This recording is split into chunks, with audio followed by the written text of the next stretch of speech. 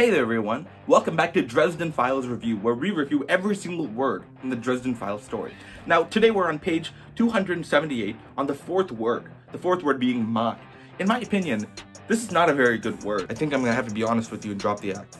This isn't really a word-by-word Dresden review. Today I'm gonna be reviewing A Small Favor by Jim Butcher. Now, contrary to the last book, this is not as bad. This is actually quite good. I had quite a good time reading this, even though it's in pristine condition because I read it pretty quickly. So if you watched my last Dresden Files review, you'll know that I had a problem with the last story. Difference between the beginning story and the final story, which felt like it had too much complicated connective tissue in order for us to understand why they're fighting the final battle in the final place.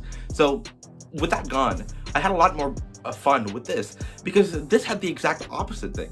This is actually quite good, connecting the beginning to the end, because I'll be honest, the story of the Denarians really works within this field. This is an amazing story to put in because it's a simple story. We need to stop them from getting all of the coins, and then they also want to get all the coins and rule the world. Oh, what a simple story. How about we just do that? And they do that. The whole story is dedicated to that, and it just brings for one cohesive story. Now I have to be honest, everything involving Marcone, right over my head. I didn't understand a single word of that. I have no idea what happened to him. I have no idea where he is. I kind of understand. It's not as very clear as I would have hoped it to be. But, you know, I'm sure most people who enjoyed Dresden to this point, if they're interested in that, they would have read closely enough to understand it. To be frank, all of the problems I had with the story are very minor. I think that certain parts with a certain character, a very young character, if you know what I mean, they're very boring, they're a little bit played out, and I didn't have too much fun with her. On the other hand, I had a lot of problems with the specific character of Michael and the certain subplot that opens up at the end of the story. Now, that was good at that point, but the build-up to it felt very quiet, felt too quiet, felt like there was almost nothing, even though I'm sure that there was, making this a very surprising plot to enter into near the end of the story. And so when we have something like that, where the story ends up being a very good story and there's almost no build-up to it, it takes away from a little bit of the intrigue of the final story. So there's very little problems with these things, but I think the main problem I'm having is that it wasn't really that engaging of a plot. There was this whole fight going on, but the reason for the fight was very complicated, and we also have a lot of very Dresden, Mary Sue moments in this story. I had a lot of fun with the story. I really think I did. But once we went to a certain setting, starting with an A, and then the second letter being a Q, we started having a couple problems here and there.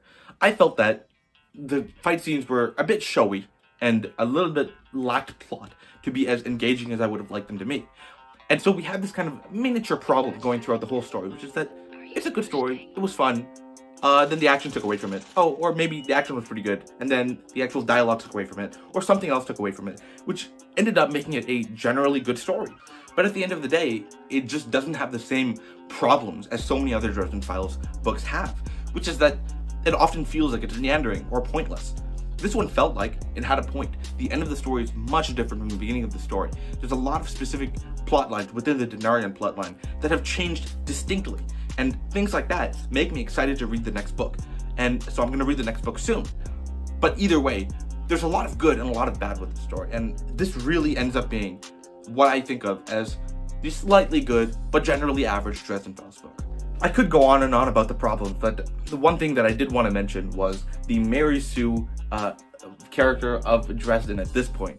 There's so many points within this story specifically that I find Dresden's thought process to be insane, to be too insane, to be really oddly weird and very specific in a train of logic until he hits a conclusion, and then he is so sure of that conclusion that he ends up doing extreme things because he assumes that conclusion is correct, and the conclusion ends up being correct. And this is a small problem that you see throughout the entirety of Dresden Files. Like, you know, these are not supposed to be these simple characters that we see in other books. This character in specific, you know, he's huge. They're all huge. There's no character that's under 6'5" in the story. So we all have these crazy, unbelievable characters. And Jim Butcher seems to do the same thing to their mental fortitude, and he allows them to be super powerful mentally and also correct and bend the world of reality to actually conform with their reality and figure out what exactly is the exact one possible theory of what might happen because of a couple actions here and there. And I think the reason I'm talking about this is kind of obvious, right? There's a very specific scene there where Dresden breaks out in a fight in a situation where you wouldn't exactly expect a fight. for this exact reason. Because even though you follow the train of logic, it's not a dumb logic, but there's a certain amount of certainty that you need in order to do what he did. And I don't think that he has that certainty.